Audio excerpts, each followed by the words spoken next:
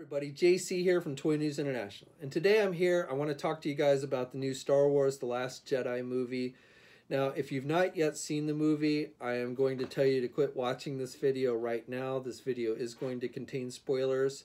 Now, I will tell you that I like the movie. I love the movie. In fact, I've seen it twice now. I saw it Monday at a press screening, and then saw it again opening night last night. Both times I thought it was great. Didn't like it any less the second time. In fact, I think I liked it a little bit more the second time. So I'm not going to say it's the best movie in Star Wars. I think that title still goes to Empire Strikes Back in my opinion, but definitely it's right up there. And I do have a full non-spoiler review up at JediInsider.com. I'll put a link to that below, so if you haven't seen the movie, please check that out before you go. And then once you've seen the movie, come back, watch this video, listen to my thoughts about it, and please feel free to share your own thoughts about the movie in the comments section. Okay, so now that we've gotten the warning out of the way, let's talk about the movie. Now, I'm not going to go over every point of the movie. That would just make this video too long, unfortunately. But I am going to talk about things that I really liked about it, the things I liked the most about the movie, and a few things that I didn't like. This is definitely not a perfect movie. I'm not saying it's a perfect movie. There are definitely some flaws with it. I think there's flaws with every Star Wars movie, even the original trilogy. So, you know, this movie is no different from that. But overall, I thought they did a really good job with it. And the thing I liked the most about it was all the different plot twists. They really kind of threw out the standard Star Wars formula. I mean, the thing I disliked the most about Force Awakens was that the overall plot was just such a carbon copy of A New Hope. You know, replacing the Death Star with the Star Killer base, replacing BB-8 with the plans, or R2-D2 with plans of the Death Star with BB-8 with a map to Luke Skywalker. All of that was just, you know, so reminiscent of A New Hope that it just made the movie seem very unoriginal. And I thought they did a great job of fixing that problem with this movie. There's certainly, you know, it definitely continues to have a Star Wars feel. There's definitely aspects that are very much Star Wars in this movie. But again, I think they did a good job of shaking things up and not just doing a repetitive replay of like Empire Strikes Back or what have you. So definitely I think that is a real positive in favor of this movie. I will say that if one of the things you did not like about Force Awakens was just the characters themselves, the new characters, if you didn't like Rey, if you didn't like Poe Dameron, if you didn't like Finn, and if you didn't like Kylo Ren, then you probably won't like this movie that much. Also, I understand if you don't like it as much as I do. I think Star Wars is one of those movies that has expanded over so many different generations, and depending on when you came into Star Wars, you know, really has an effect on how you view Star Wars and what you think Star Wars should be. For me, I started watching Star Wars as a kid with the original trilogy, and even somebody who started watching Star Wars as an adult with the original trilogy, I think will have a different take on things. So that's just, you know, Star Wars, and so I think it's next to impossible to create a movie that everybody's going to like or like equally. So, you know, I've seen some of you say you liked it, but not nearly as much as I did, apparently, or some people who said they just hated it and things like that. So I understand why there's such varying opinions about a movie like this. But again, for me, I really enjoyed it and thought it was one of the best movies that they've done. Now, before I go into more things I liked, I do want to touch upon a couple things that I didn't like so much. So I thought some of the CGI scenes were a little iffy looking, especially in 2D. The first time I saw the movie was in 2D, and the second time I saw it was in 3D. The movie definitely looked, you know, those scenes look better in 3D than in 2D. But even still, there was a few where it was a little bit iffy. A couple scenes on the casino planet, and then like the scene where BB-8's riding around on the AT-ST without the head. It was a cute scene, but definitely CGI-wise, it was looking a little bit iffy. I also did not like the way they did the scene with Princess Leia when she gets blown out of the ship. I know what they were trying to establish with that, or at least I'm pretty sure I know what they were trying to establish with that, and that's that Princess Leia or Leia is this powerful Jedi, just like Luke and Vader and all the other Skywalkers and everything. I mean, she's got the same blood. So maybe she doesn't have the formal training that Luke did, though at this point we don't even know if that's the case. Obviously, at the end of Return of the Jedi, she didn't have any formal training, but there's nothing to say that Luke didn't start training her after the events of Return of the Jedi and up to the point of Force Awakens. So we don't know how much training Leia's actually had, but regardless, she is still a powerful Force wielder, And I think that's what they were trying to establish with this scene. It's just that I don't feel like they did a very good job with it. It just looked kind of corny when she's like floating there through space back to the airlock. And again, I think they could have done that a little bit better. I will say though that when she first got blown out of the ship, the first thing that I thought was, oh my God, they just killed Princess Leia. Mainly because, unfortunately, Carrie Fisher is no longer alive, and at some point they are going to have to kill off the character, I imagine.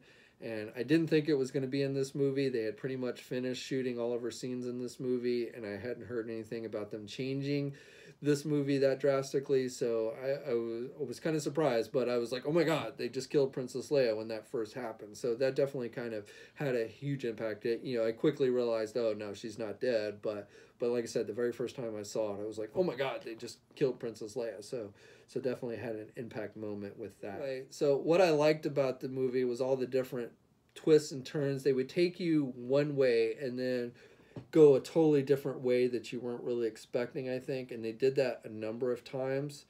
So, like, for instance, with the whole Poe Dameron and his thing with the general, the Laura Dern character, or Admiral, whatever she was, but the Laura Dern character, and I thought that was really good because they kind of started creating this adversarial thing between the two. Poe had been basically demoted, and basically he had tried to pull off this plan with the taking out the Dreadnought, which they succeeded in taking out the Dreadnought, but at an extreme cost. And I like that aspect of it because while everyone's celebrating the Dreadnought being taken out and everything, you see Leia there, and you see how she's looking at the screen with all the showing all the destroyed bombers, and how that really is impacting her. And that's overall one of the things I like about this movie. Is I'm somebody who's kind of viewing this movie more through the eyes of these older characters, Princess Leia, Han Solo, and Luke Skywalker, and I really liked how they kind of showed how when you think about it, these characters have essentially been fighting a war of some type their entire lives. Leia since a young kid, Luke as a young adult, and you're seeing the impact that's having on them. So even something that maybe is a victory, because of such a huge loss of life, Leia wasn't viewing it as a victory. And so I really like that dynamic of the movie. And same thing with Luke. That opening scene, at the end of Force Awakens where Rey hands Luke the lightsaber, you think that's such a climactic scene. And then the first thing Luke does is toss the lightsaber over his shoulder, and then goes and shuts himself off in his hut, basically because he's shut himself off from the world. And I think that's a very powerful scene. Again, put yourself in Luke Skywalker's shoes. He is this person that has had this tremendous bear in his entire life, first being essentially the chosen one to defeat Vader, which he does, and basically saving the rebellion, which he does, then becoming this great Jedi Master, which he does, and then failing because he let Kylo Ren go to the dark side and essentially let Snoke come to power and the First Order reclaim control. And so that has to have been a tremendous burden on Luke. And the fact that basically he went to this island not to find secrets of the Jedi that he could use to defeat the bad guys, but basically to hide from the entire galaxy and die. I mean, that is just a very powerful thing that I think they established in this movie and did a pretty good job of showing that. I like how they did the dynamic between Rey and Kylo Ren. Again, leaving you guessing, is which one is going to turn? Is Rey going to turn to the dark side, or is Kylo Ren going to turn to the light side? And there were multiple times in this movie where you weren't really sure which way the characters were going to go. Kylo Ren casting a shadow of doubt on Luke. Did Luke go crazy and try and kill Ben, which caused him to become Kylo Ren? At first, you got to admit, you were wondering, is that what happened? Luke later explains that thought crossed his mind, but then he had stopped himself. But by that point, it was too late, and Kylo Ren had attacked. But again, that was kind of a very interesting plot twist to make you think that maybe Luke had gone off the deep end. And then, was Rey going to basically want to get away from Luke and go run off to Kylo Ren? And then in the scene with her and Snoke and Kylo Ren, when Kylo Ren takes out Snoke, it's like, did Kylo Ren just turn to the light side? And then, and they're sitting there fighting all the elite guards, and it's like, oh my God, what's going to happen now? I had to remind myself that this was a second chapter, not the ending chapter. And I was like, what's going to happen now? Because, Snoke's dead, and Kylo Ren looks like he's turning to be a good guy.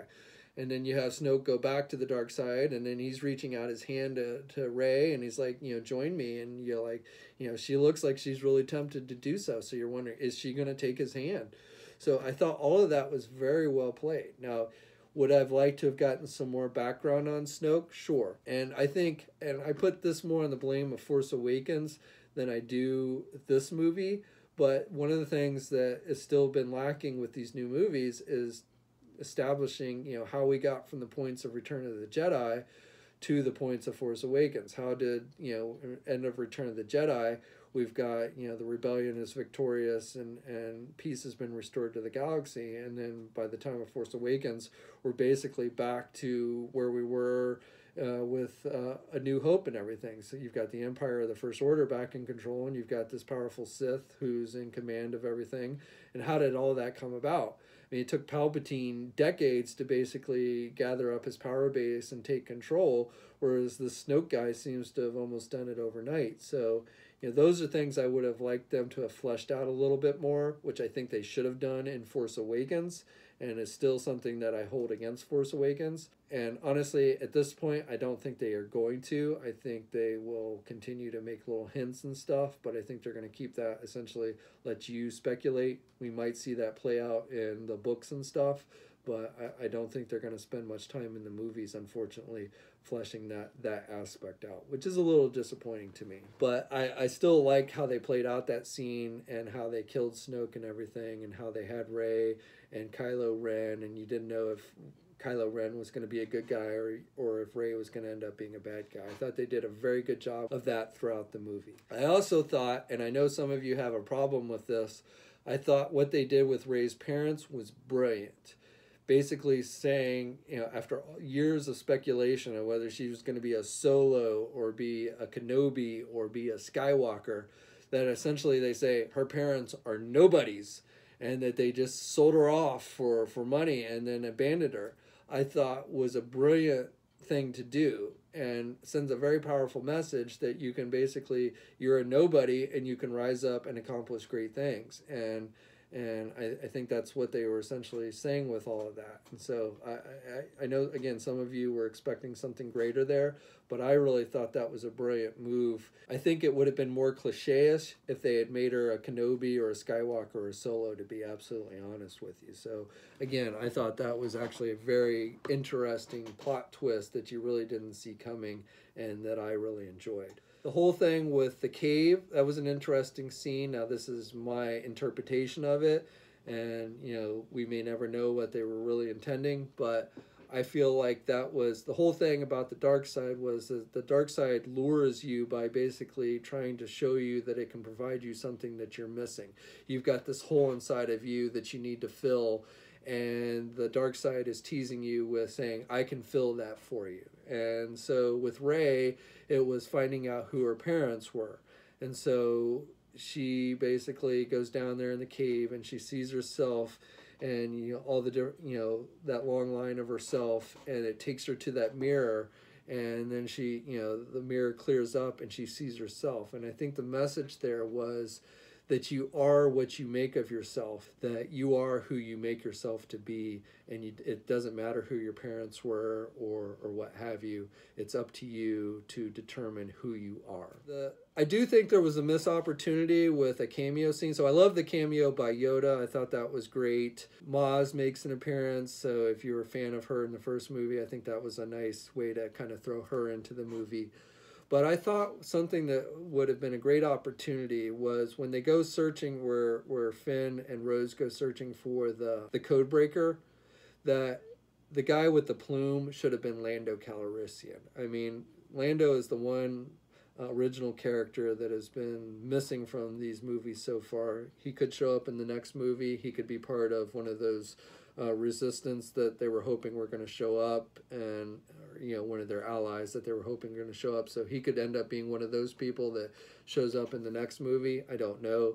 But I just thought that the perfect opportunity would have been Lando there at the craps table or at that casino table with the Bloom. Now, obviously, they got, arrested and they never got back to that guy. So, again, it would have been just a cameo scene. But I think that would have been great especially if they don't end up bringing Lando into the movies at all. That would have been a perfect opportunity to at least have a cameo for him to be that guy with the rose bloom on his chest. I thought the DJ character was very good. DJ was kind of the anti-Lando Calrissian. I mean, essentially, Lando started out basically portraying the good guys and then ends up basically, helping them out to save the day. DJ ends up starting out helping the good guys, but portrays them to the bad guys, essentially, because he's only looking out for number one. So I thought that was an interesting twist with him, and I really enjoyed the DJ character. I thought the ending scene, so the whole thing with the Laura Dern character and, basically them making you think that the main plot here is going and destroying the tracking device on the Star Destroyer, and that's going to save the day. I thought that was great because they obviously failed in that, and so you're like, oh crap, now what? So, and really, no, this is really the plan. We're going to sneak off to this old headquarters and hide out and let the First Order just keep going. I thought that was a very interesting twist to that whole middle part of the movie. So again, I thought they did a really good job with that. And then like when they're down on the planet fighting the First Order and everything with those junked up speeders, I mean, I thought they were quite possibly going to kill Finn off when he was making the suicide run. We had already seen it with the Laura Dern character, which again I thought was very powerful when she takes the ship and goes into hyperspace and rams it through the ship. And then it's kind of the turning point where then Phasma gets taken out. And I thought, even though Phasma never really kind of lived up to expectations, I don't think, I thought that was a very powerful ending scene for her to take out. Unlike, say, like Boba Fett, I thought that was a really good way for her to be taken out. Again, a little surprised they took her out in this movie, but again, I thought was pretty good. And let me just backtrack a little bit. The whole thing with the Porgs. The Porgs, I loved. They didn't overdo the Porgs. They made good comedic relief, but it wasn't like they saved the galaxy. They basically were just background characters the entire movie. The scene with Chewbacca where he's about to eat one of them, I thought was pretty funny. So again, I thought that was great. Also, the scene with Luke and R2-D2, that was another one where you kind of had to hold back the tears, where, the message from Leia from A New Hope comes on. I thought that was a great scene. And when he's in the cockpit, when Luke goes into the cockpit of the Millennium Falcon and he grabs the dice and everything, I thought that was a very powerful scene. And then the ending scene is probably the reason why I really love this movie, is the ending scene where Luke comes and basically the Resistance is on the verge of total extinction and they've pretty much given up hope, and Luke comes. Luke is the New Hope, remember, and he comes there at the last minute, and I thought that was just a powerful scene. The first time I saw it, I thought it was powerful. The second time I saw it, because I knew what was going to happen, I thought it was even more powerful, and one of those scenes where you really had to hold back the tears. It just really hits you, especially with the music, the John Williams music. I mean, I'll admit, the John Williams music really helps make these scenes powerful, feel more powerful than maybe if you didn't have that. But I love that scene. He comes in, he sits down next to Leia. Now, something I didn't pick up on the first time I saw the movie, when he takes Leia's hand, I think Leia realizes at that point that Luke's not really there, that he's just a spirit force or whatever you want, a projection or whatever you want to call it. So you just see the expression on her face, and obviously, when they touch, you could get to probably realize that, oh, you're not really here. But like, she doesn't admit it because, she doesn't want them to know that he's not really there. But I think you can tell by her expression that she realizes that he's not actually really there when he takes her hand. So I thought that was a really good scene. And then he goes by 3PO and winks at him. I thought that was a nice little nod to their relationship. And then he goes out and he stands in front and face down the entire First Order army. This entire scene I thought was fantastic and very well done. First of all, they like open fire. He's like, fire everything at him. And so it's like they are like firing everything they got. And Hux is like looking at Kylo Ren like, are you crazy? And I think that's an interesting dynamic between those two characters, because I think, like, if you look back at Vader, the thing about Kylo Ren, and I think some people don't like Kylo Ren because they think he should be a Vader. That's what they look to him as, is to be the next Vader. And I think that's the tragic thing about Kylo Ren, is Kylo Ren wants to be Vader, but he's not. So you've got basically him constantly trying to live up to the legacy of Vader, and always coming, falling short. And I don't think people, like, while people were scared of Vader, I also think that the people, the officers in the Empire also respected Vader, whereas like Hux does not respect Kylo Ren. I think Hux sees Kylo Ren for who he is, a spoiled child who throws temper tantrums. And only reason he follows Kylo Ren is because Kylo Ren has this power and could force choke him and kill him in a second if he so chose. But, I think that's an interesting dynamic. But that whole scene, and then he's like, the smoke clears and Luke is still standing there, and that's a great scene. And then Kylo Ren, and he's like, and Luke's like, I mean, that was classic. I love that. And then Kylo Ren comes down and they face off. And then they and he runs at Luke. Luke shuts off his lightsaber and he runs at Luke. And you think Luke is, they're going to pull a Obi-Wan Kenobi where, Obi-Wan's like, strike me down and I'll become more powerful. And so you think that's what's going to happen. And then Kylo Ren turns around and Luke is still standing there. And it's like, whoa. And I thought that was really well done. And then, when you realize that Luke is like a spirit or projection and he's not really there, I mean, I thought that was great. So, and I also liked, the moves that Luke made in that lightsaber duel battle. I mean, I thought that was pretty cool. I mean, if you go back and you watch the original trilogy, the fights between Luke and Vader, they're very static. They don't really move around a lot. I mean, especially if you compare it to like the lightsaber duels in like episode 1 and things like that. They definitely got more acrobatic and stuff with their lightsaber moves and stuff as the movies went along. So I thought it was kind of cool to see Luke actually do some kind of cool acrobatic type moves and stuff in this fight scene. So I like that. And then, Kylo Ren saying that the Resistance is dead, and that the last Jedi is about to be killed and everything, and then Luke just goes, everything in that sentence is wrong, and then showing Rey coming and saving the rebellion and the Resistance and moving the rocks and everything. I just thought all of that was very powerful. Now I know a lot of you have some issue with Luke essentially dying at the end. And I will admit, my first thought is, why did he die? He wasn't even really there. And so I was first thinking, well, maybe he just had to exert so much life force energy to project him across such a great distance that it just wiped him out, and that's what killed him. But then I got to thinking, and this kind of came to me more in the second screening than the first, is, first of all, does a Jedi really die?